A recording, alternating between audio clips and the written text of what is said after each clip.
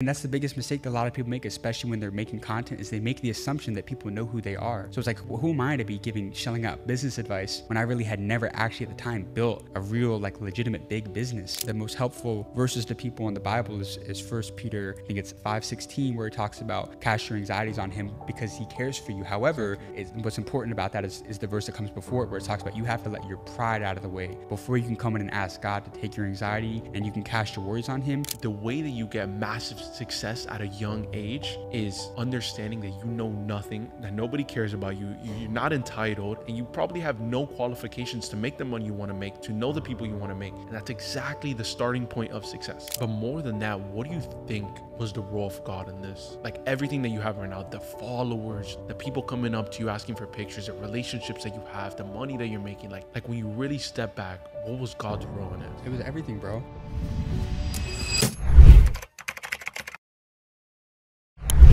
Bro, so I watch a lot of your interviews. Obviously, I watch, the Hard Knocks, but I've watched a lot of interviews that you've been on. And like I said, you've had a massive amount of success at a very early age. And I think a lot of people see the fruits of your labor now. They see, well, James and the crew at Hard Knocks, now they're killing it. They have over 6 million followers across all platforms. They're killing it, man. They probably would have had a blow up moment. Somebody gave it to them. They had a moment that they went viral and then that's it. They blew up. It's kind of the opposite for you guys. The way that I see it is that you guys had a very slow compounding success. Like it was very slow. It was very pivotal. It was, you know what? I'm going to do this small win, this small win, this small win, learn from this one. What did this do that this did better? And just stacking up like that. That's what I see outside looking in. As for you, like, how do you see it? Do you think there was like an I made a moment where you had a video that just blew up and put you on the map, or was like that slow success? Man, that's a great way to start talking, bro, because one of the biggest realizations that we had to come to is that, I'll never forget probably the most pivotal moment in my business career was when I went to a mastermind out in Denver. And it was my first time really ever getting in the room with like 8 and 9 figure entrepreneurs. And I remember hearing this quote from people at the mastermind, and they said that great businessmen are terrible content creators and great content creators are terrible businessmen. And that stuck with me for a really long time, because one thing about me and my two partners, what we always did is we were never afraid to book that flight. You learn early on, especially the beautiful thing about being a sponge to, over the last 3 years, interviewing over 1,000 millionaires, 12 billionaires, is that we've been able to now not just take in the knowledge, but actually implement it, right? Because information can change situations, but only through implementation. And I'm a firm believer in that. And ultimately, that quote stuck with me, because when we were starting out to build the business, we were just relying on ad revenue. And what you realize is that you can't build a business just off of ad revenue. So to answer your question, I mean, I love talking about all this stuff, but it was compounding over time. We were relentless, like we were talking about before we started. Yeah. Is that, I was going to school at the University of Texas. If I wasn't in class, man, I was out on 2nd Street, just going to approach people, very intentional about going to get every single interview that I could possibly get, right? A closed mouth does not get fed. So, it was over time. And then it was just fine tuning, obsessing over it, right? And that's ultimately kind of what led to that success over time, I feel like. Yeah, I want to dive deeper into the exponential thing, because I think I forgot who said it. There's so many things that you see online that you forget who the originator of the quote is, but there was a quote that said that success is exponential. And that's exactly the way that I see what happened with you guys, because I think, bro, I swear I looked like 2 months ago and you guys had like 2 million followers, and now you're like at almost closing in on 3 or 4, closing in on 4. So it's like, outside in, it's easy to say exactly what I said. Man, they probably had a viral moment, video, and then that's how they were put in the map. Guess what? Pour gas down their throats. And I say that in the sense of like, I'm a very loving and supportive person to people, even in business. But a big problem, what happens with people is they get very comfortable, and just spending time around so many 9-figure entrepreneurs, billion-dollar company founders and entrepreneurs, you learn that these people never get comfortable. They don't believe in a glass ceiling, right? So like, even though, yes, we hit this year 1 million followers in January, we hit 3 million followers or 2 million followers in May, and then we just hit 3 million followers back in August, and we're at 3.5 now, and it's going to 4 very soon. But it's because like I'm so serious when I say that it's just like I'm not satisfied with it, in the sense of like, I'm very happy with what we built and how big it's gotten. We now have 7.8 million followers across all platforms.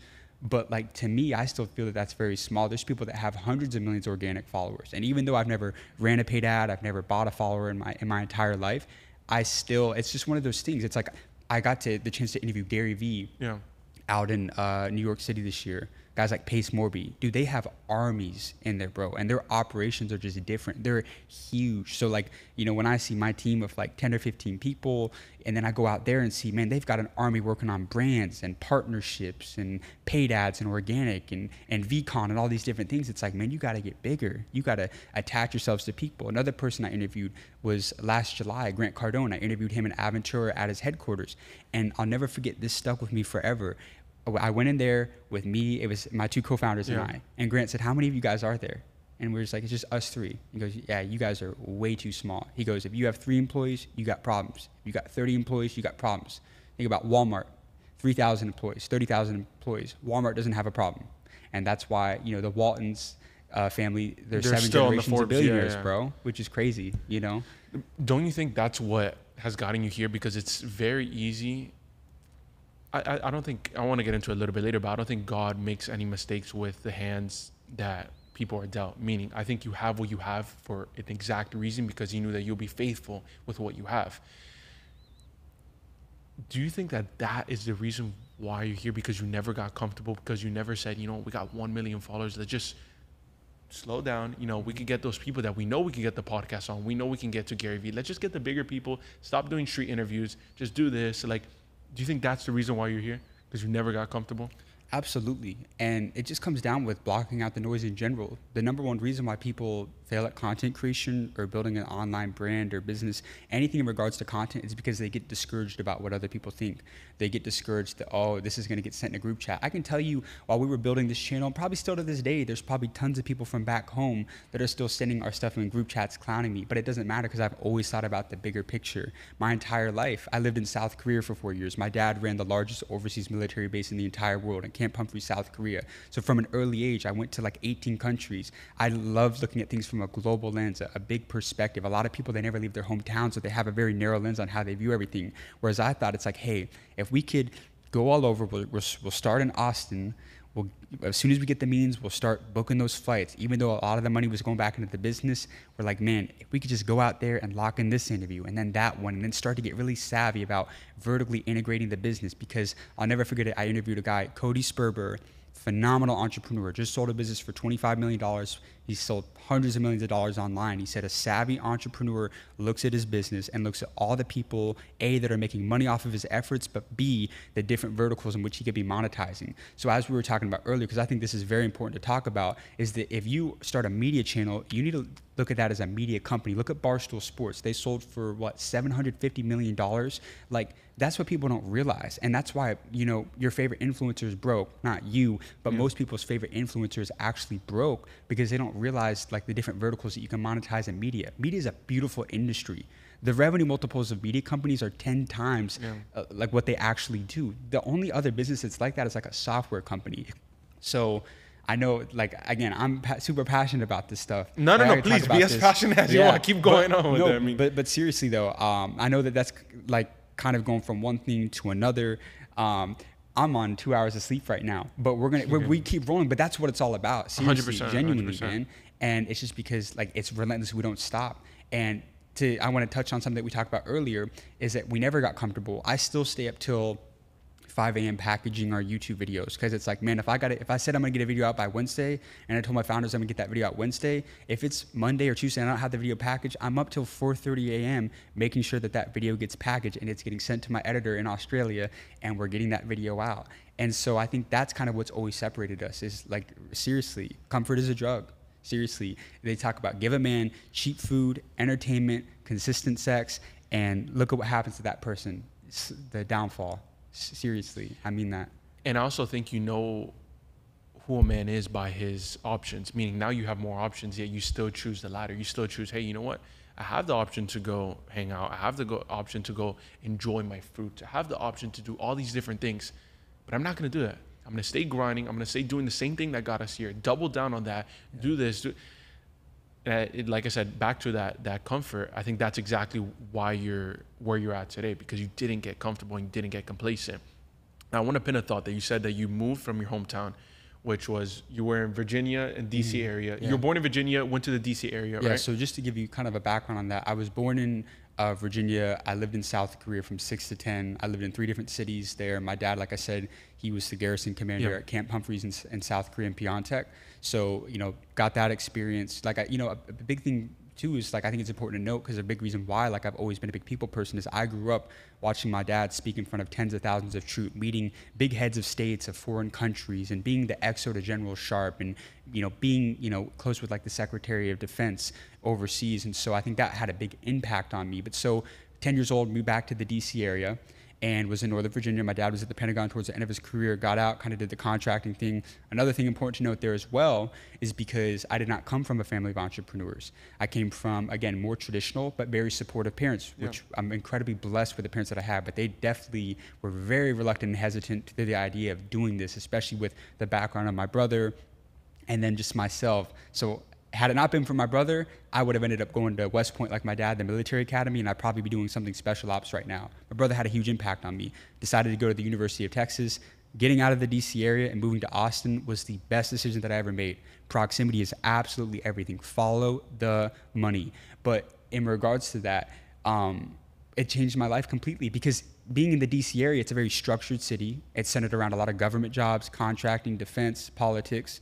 If you want to be a legislative correspondent, go to a place like DC. If you want to kind of do your own thing, it's not the place to be, because it's just not a collaborative city. I always tell people, it's like, if you want to start a business in DC, your best bet at being an entrepreneur is starting like a home interior design company or something like that. It's like I had no interest in that. So got out to Austin to be with my brother.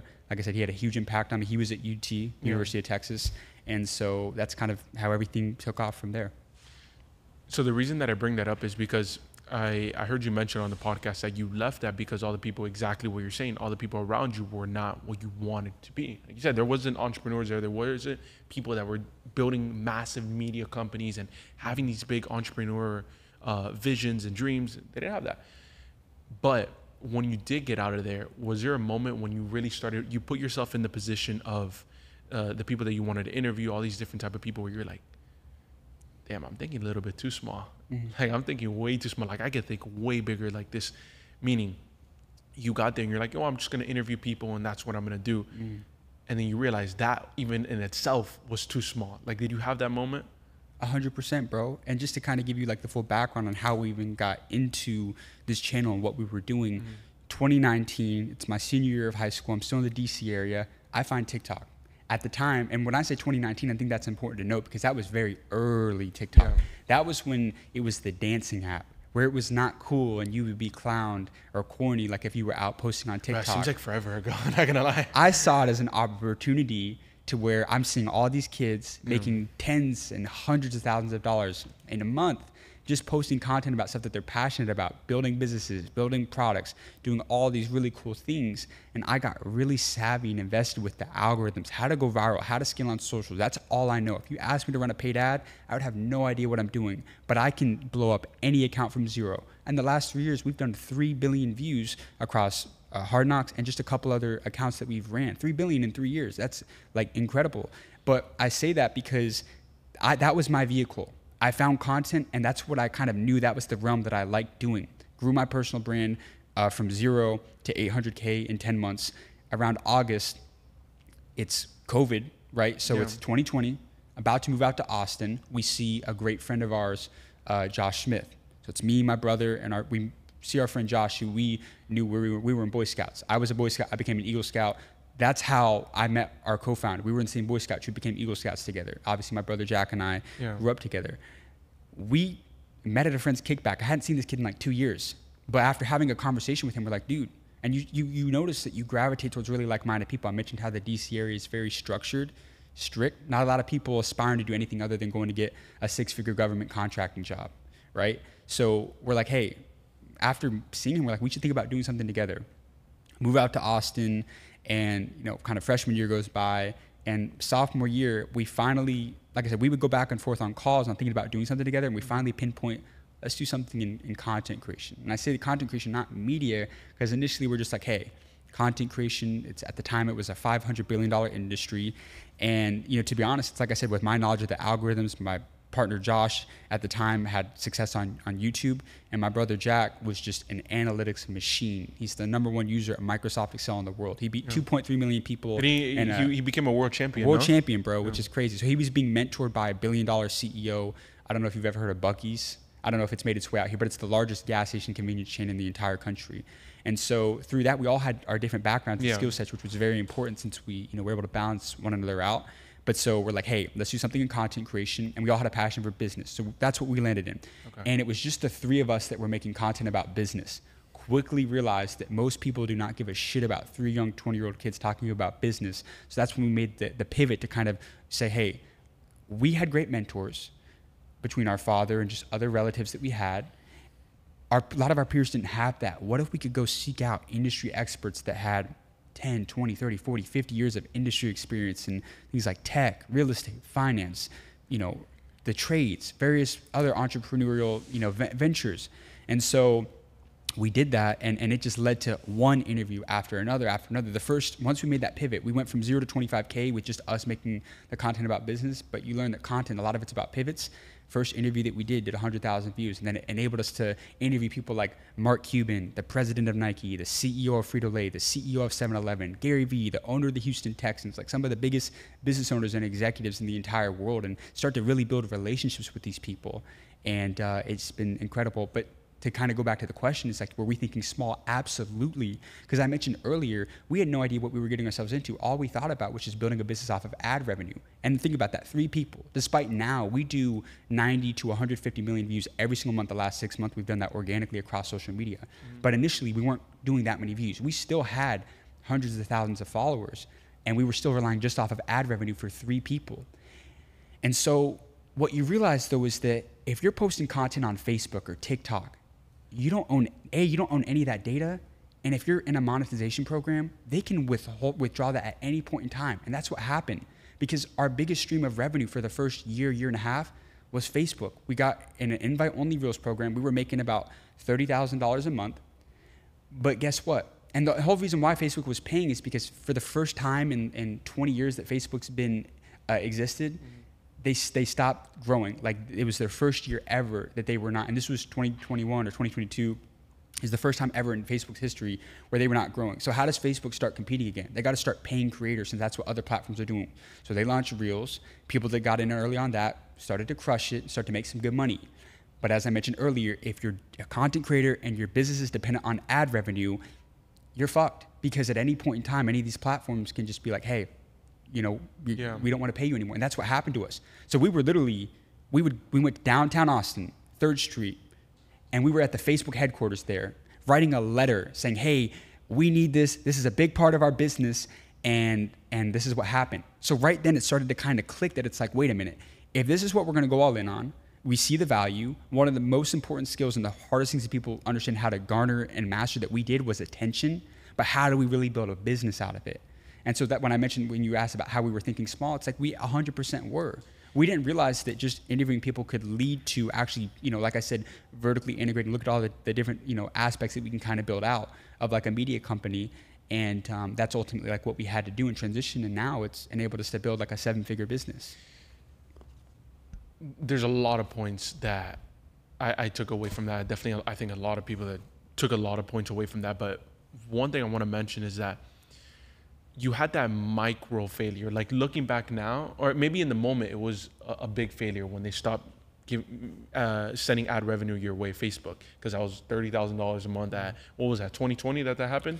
2021 into 2022. We were a couple months. We were really doing good on there. So that happened, right? And a lot of people would say, well, man, this is my sign, God. Yeah, and so like, just to give you a little bit more context, like when that did happen, that's kind of like when we made the decision to kind of like put a halt to the other things that we were doing. So my brother was, consulting for a bunch of companies, doing some data analytics, building some software. Josh was running a digital marketing agency. I was doing my own content, but we're all became really big believers in focus, right? Follow one course until successful. That's the acronym that I like for focus. And that's why we all went all in. But with that, when that happened, it's like we didn't really know exactly the full extent of what we had to do, You know what I see from that is that a lot of people can, like I said, look at that And I think God will keep you at your failure until you learn the lesson. And I think a lot of people would have said, man, I lost $30,000 a month in ad revenue. Nah, this is my sign. I'm going to take it off. But it was that failure that allowed you to think bigger.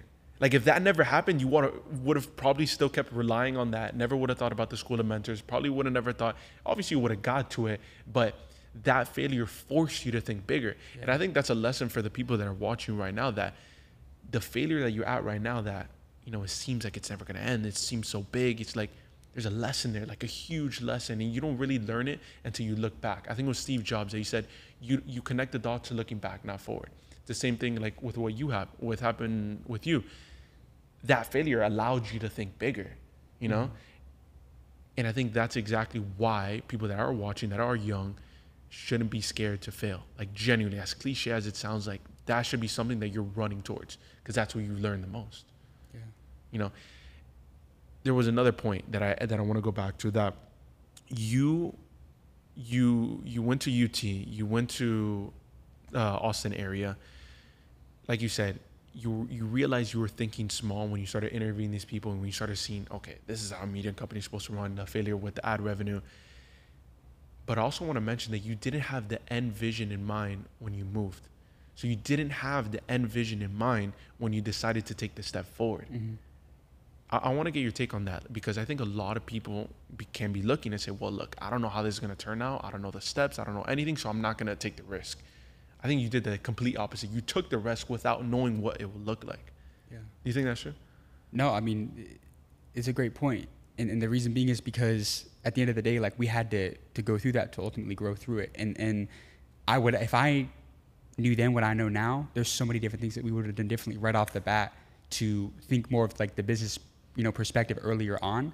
And we would have gotten to that success a lot faster. But ultimately, you have to kind of learn those lessons along the way. And I think it's a great, like, that adversity is really what's going to help you grow in the business.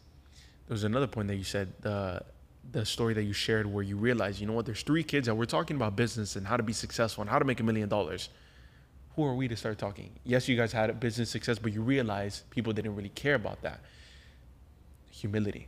I think that's another huge factor that I've quickly come to realize, that especially at a young age, and you can correct me if I'm wrong, this is the question that I want to ask you, that the way that you get massive success at a young age is understanding that you know nothing, that nobody cares about you, you're not entitled, and you probably have no qualifications to make the money you want to make, to know the people you want to make.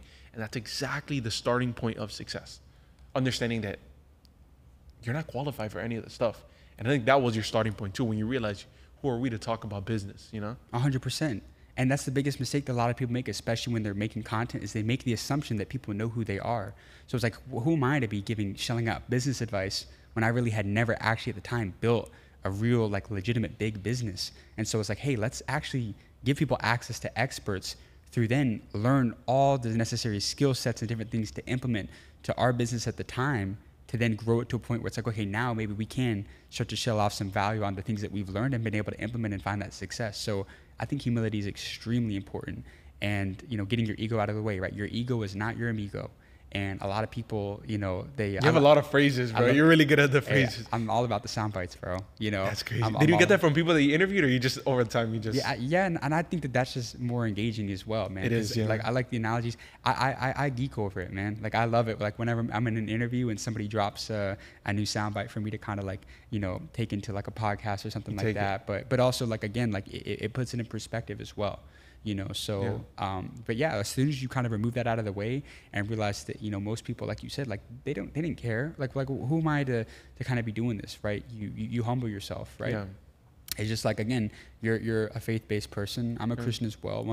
I think the most helpful verses to people in the Bible is 1 Peter, I think it's 5:16, where it talks about cast your anxieties on him because he cares for you. However, what's important about that is the verse that comes before it, where it talks about you have to let your pride out of the way before you can come in and ask God to take your anxiety and you can cast your worries on him. You got to let your pride and your ego out of the way. And the same thing can be correlated in the business. Before you can kind of start calling the shots and doing these things, you need to first like, hey, am I really in the position where I should be doing this? And that's, I think, really important. And that helped us out a lot, was having that humility, whether you're going to God, whether you're doing something in business, whether you're approaching a mentor, whatever it may be. So I think that's really important. People don't talk about that a lot, but that's something that I really did. There was a period of time where I was kind of struggling with some anxiety, and like, to me, easiest thing that took it away. Just everybody, I think everybody goes through seasons. You know, Yeah, we were going 0 to 100, and I'll still kind of go through them. But I think that that's just like the best thing to fall back on, in my opinion.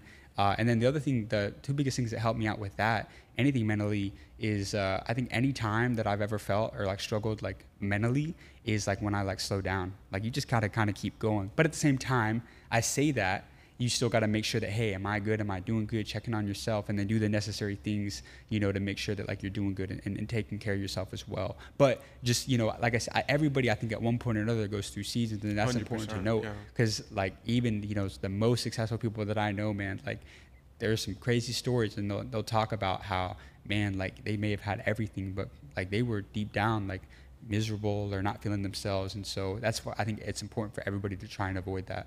I also think there's a verse in the Bible that Jesus said that, what good is it for a man to gain the whole world yet lose his own soul? And that's something that I always hold on to, because, you know, exactly like what you said.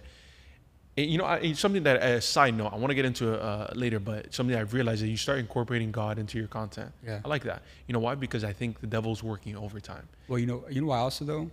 Because nothing else matters, bro. The most important thing is the vertical line that we draw with God. And I actually got that out of one of the very first interviews that we did. This is back in like 2021, where I interviewed a gentleman.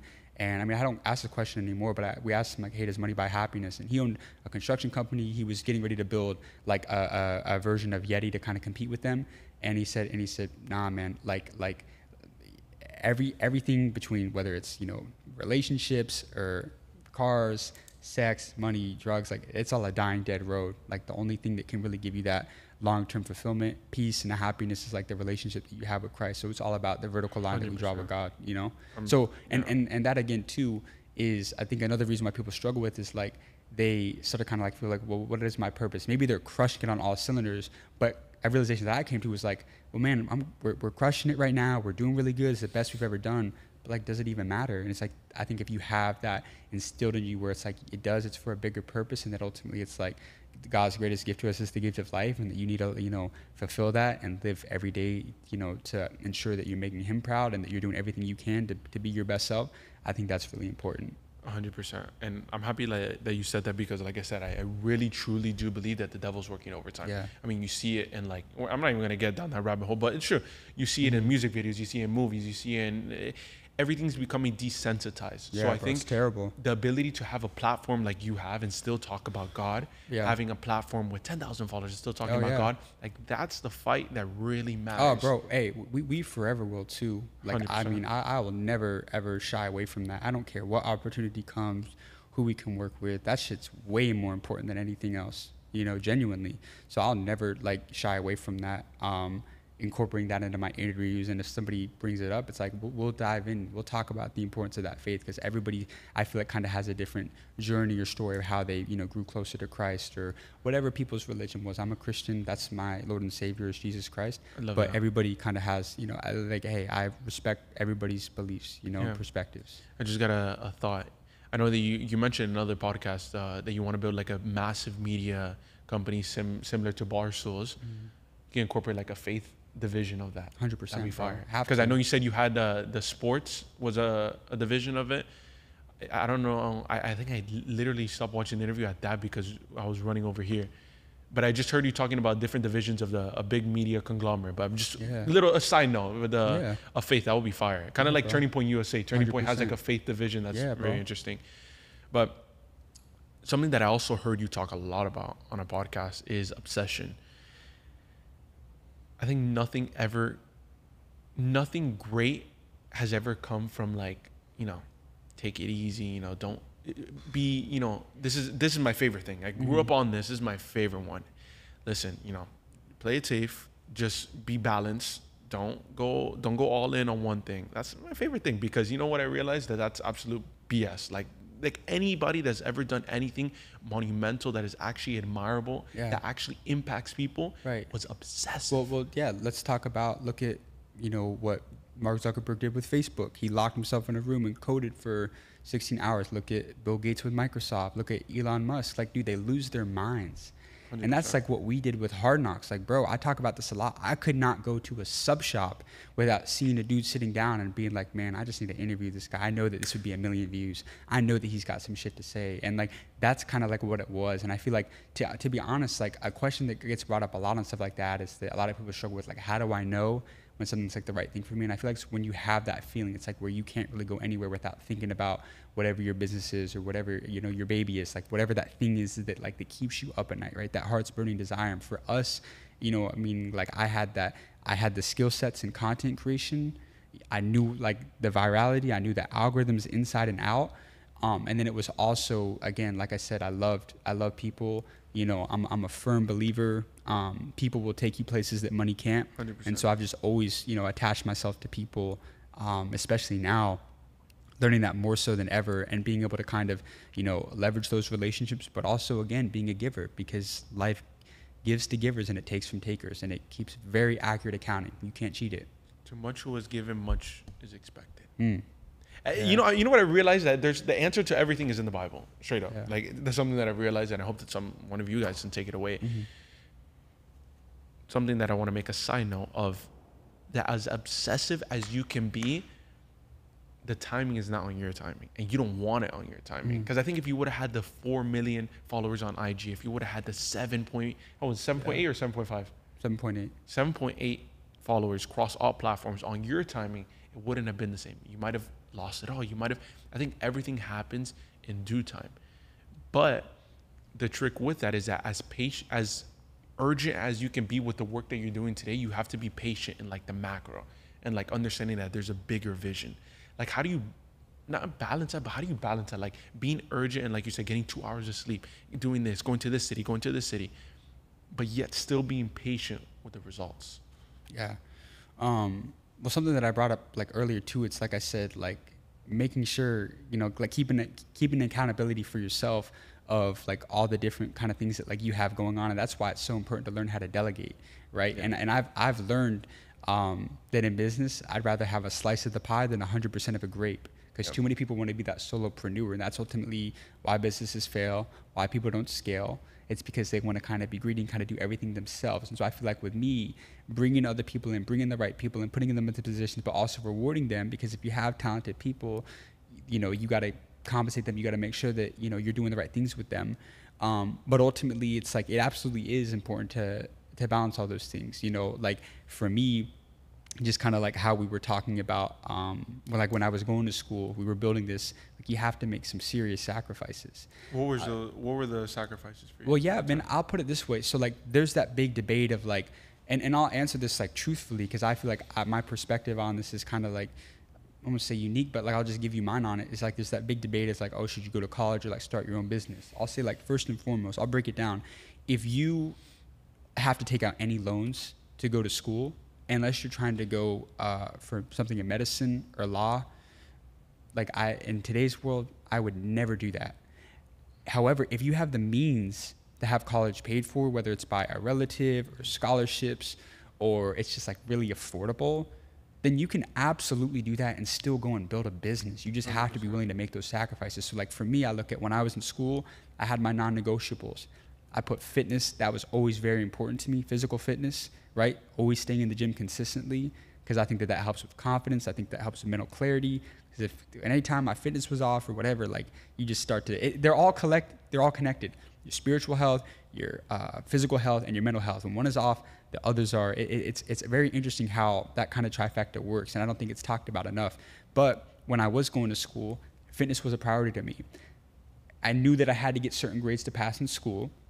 And, you know, at least I guess I had the luxury of, I studied advertising, probably one of the easier majors that you can study in college. That's a major? Advertising? Advertising, yeah. It's just like marketing, advertising. Yeah. But I say that, and like I had to get the grades that I had to get, but I still, you know, way more time that I put in when I was in school was to this. Like I said, if I wasn't in class, we were going out to get interviews. And then by the time my senior year hit, I mean, I was flying at least once a week. And I still had classes every single week. I was still flying at least once once a week to a different city to film content. And by then we had started like a marketing agency. So a lot of the top entrepreneurs that we were interviewing, we had them as clients for our content agency. Yeah. And so, but again, and then I had bottlenecks too. Like I had a professor, at the time, our agency and our business, we were probably doing like 60 grand a month. And I had one of my professors who wouldn't let me go because it was a capstone. So she said attendance was required. She said, oh, if you miss, you may have, there's only a certain amount that you can miss. So like, that's the bullshit that you kind of have to deal with. Yeah. But you kind of just have to be able to find that balance. But like I said, for me, like where did the sacrifice come in was like, I still had a great time living in Austin. I had a great circle of friends. They were all really like-minded. I still would go out every now and then. And I lived a normal life. I just, like I said, people talk about obsessive, bro. Like you'll find the time to make it happen. Like anybody that tells you that you can't do both, it's bullshit. You know what I mean? Genuinely, it's bullshit. Like if somebody tells you that you can't do both college and building a business, like now looking back, like is it necessary to go to school? Absolutely not. But I don't think it hurts. Here's the thing. I went to the University of Texas. That's the second highest endowment in the entire country. Number one is Harvard. The second richest school in the entire country is UT Austin. So why does that matter? Because think about the amount of old money that's out there. You know how the relationships that you make by just saying, hey, I'm a graduate from UT Austin. You know how much like the owner of the Houston Texans who I interviewed, he was a Longhorn. Like, and granted, will I ever use my degree to go get a job? 99% chance, probably not.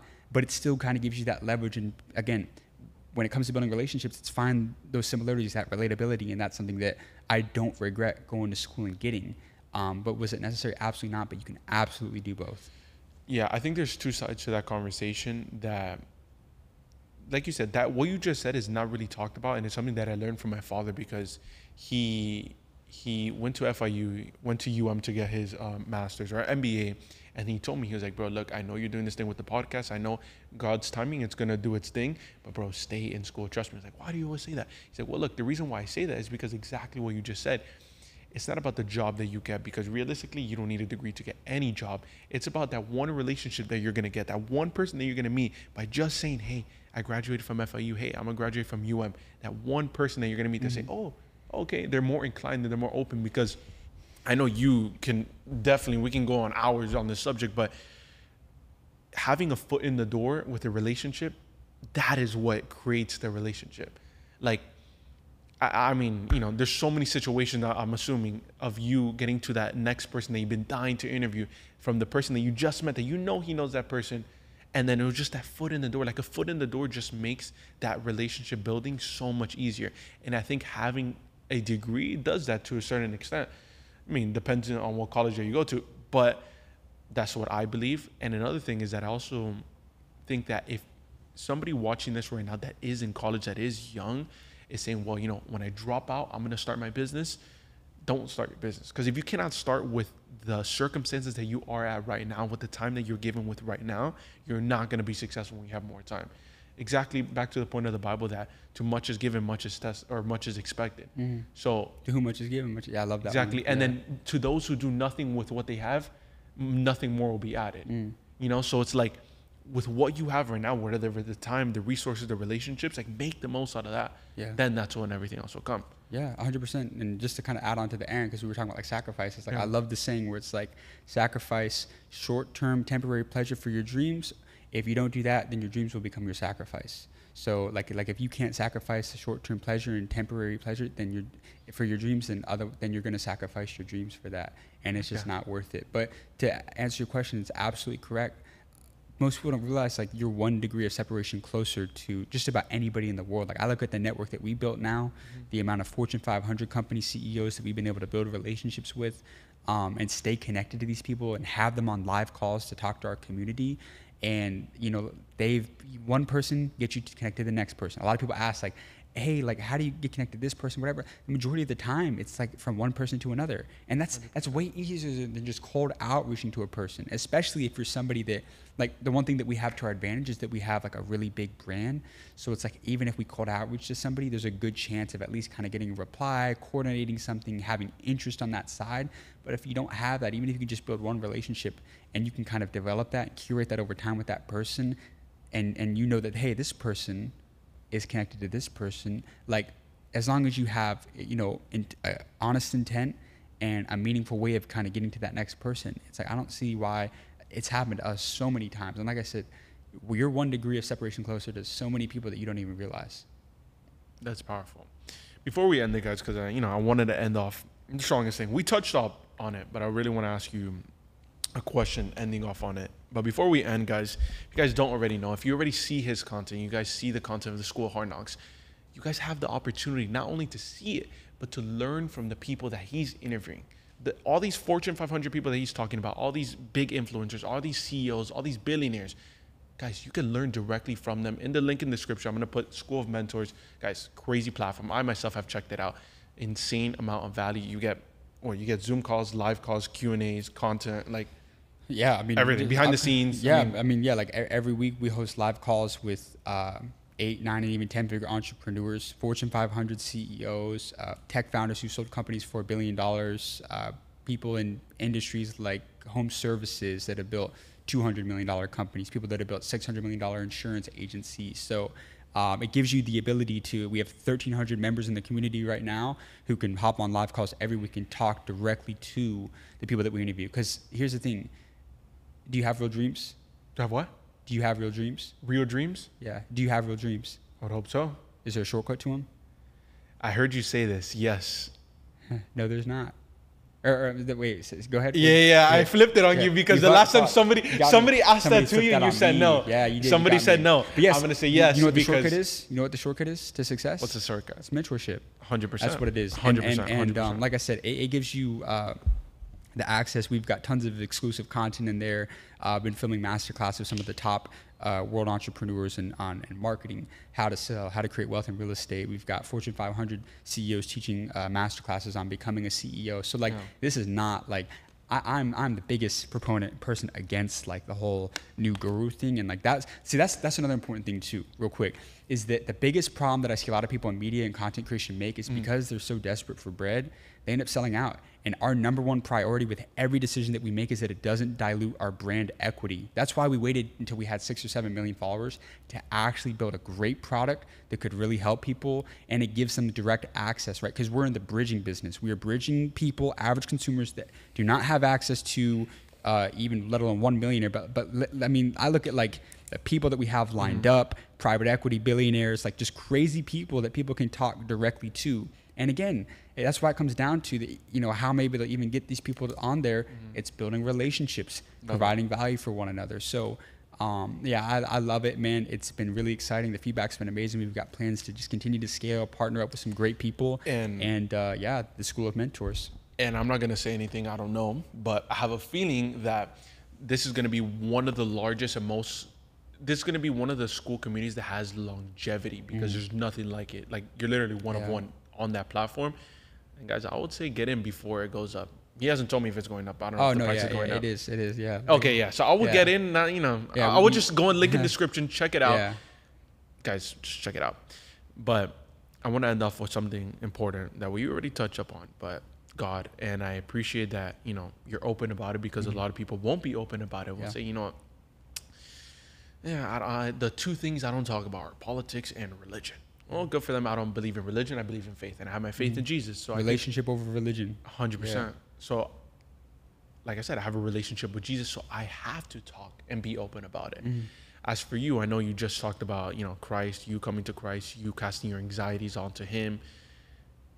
But more than that, what do you think, was the role of God in this? Like, everything that you have right now, the followers, the people coming up to you asking for pictures, the relationships that you have, the money that you're making, like when you really step back, what was God's role in it? It was everything, bro. I mean, even if I didn't realize it at the time, or when I was building, at any time I've actually stepped back to do a reflection, you just realize how truly blessed that we are. Even people that may not even just to be breathing right now. That's whenever I pray, man, I pray for the little things, man, the ability to see, to touch, to feel, to smell. Some people don't even have that ability. So it's the more that we can kind of take time to be thankful and grateful for the little things that God enables us to do, I think the better off everybody will be, right? Having that kind of gratitude, something I don't even do enough. And I only need to grow more in my faith and that relationship with God. I think you touched on that. It's like a relationship over religion. I think that's extremely important. I think there's too much of an emphasis put on the state of this church and all that. And like, while I respect anybody kind of in that, you know, position, I was born and raised Catholic. But like I said, like I am open-minded in the sense of like I said, I value my relationship that I have with God, as opposed to like what anybody can kind of tell me about that. And it's just something that we can all just get better at doing. And there's stuff that we can be doing better every day in that aspect of our lives. 100%. So seriously, hey, bro, one more. We gotta give one more soundbite. What's one more soundbite? What's the last soundbite? Work like it's up to you, and pray like it's up to God. Hey, come on, yeah, bro. That's what you know. I had you didn't get that from my video, right? Okay, because I had a video that just went viral. Funny enough, I got that from Kahinde, the gentleman who was in here doing a podcast before. Bro, it's crazy how you don't know the originator of a quote. Yeah. I think I heard it from PBD, and then he heard it from somebody else. Yeah. But it's a great quote, and I'm happy that you brought it up. Guys, there's a bunch of sound bits. You know what we should do? You should make a module on School for just sound bits. 13 seconds each module, just a sound bit. Yeah. Fire. But guys, if you guys did enjoy, please check out everything in the description. The School of Mentors. If you guys don't already follow him. Follow the channel. Do all that good stuff. And also, you know, on this topic, I invite you to get open about Jesus. You know, as we're ending off, we might as well end off on this. But seriously, guys, thank you guys so much for making it to the end. Like I said, check out everything in the description. Anything else you want to leave off on? Nah, just tap into the School of Hardknocks, the School of Mentors. Going to be like one of the biggest entrepreneur communities in the 100%. Entire world. But I really enjoyed our conversation today, and I appreciate you having me on, bro. It means a lot. Appreciate you, my friend. I appreciate you. Guys, thank you so much, and I'll see you guys on the next one.